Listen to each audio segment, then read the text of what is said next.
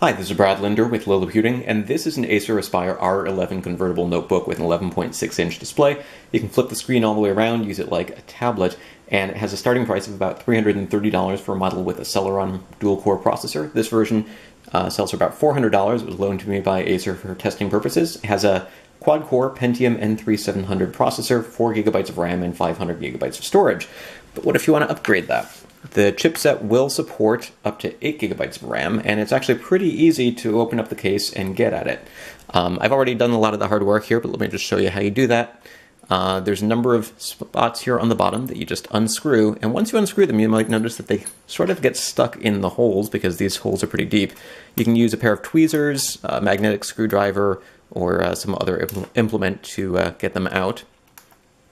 And so I've already done that here. And then you just sort of feel around the sides of the case with either an opening tool of some sort, or even just your fingernails might be able to do the trick until you can open the case.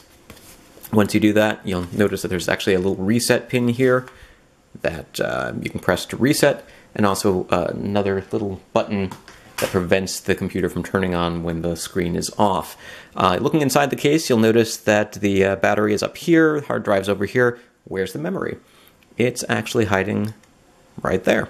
So we've got a single memory card slot there. It's got 4 GB, but we could go ahead and just pop that out and pop in an 8 GB stick if we wanted to. Make sure that closes up properly, and then just place that right back on. You can do it in either direction, but there are sort of little clips in here that hold it into place. So you're going to make sure that's lined up properly so it doesn't move.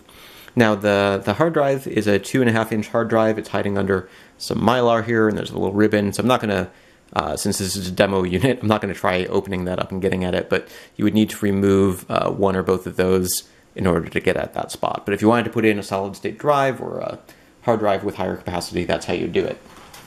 Then when you're done, just put this back on. Make sure everything snaps into place. Put the screws back in. And flip it over and turn it back on. So that's how you upgrade the memory on the Acer Aspire R11, and also a quick look at what's underneath the case.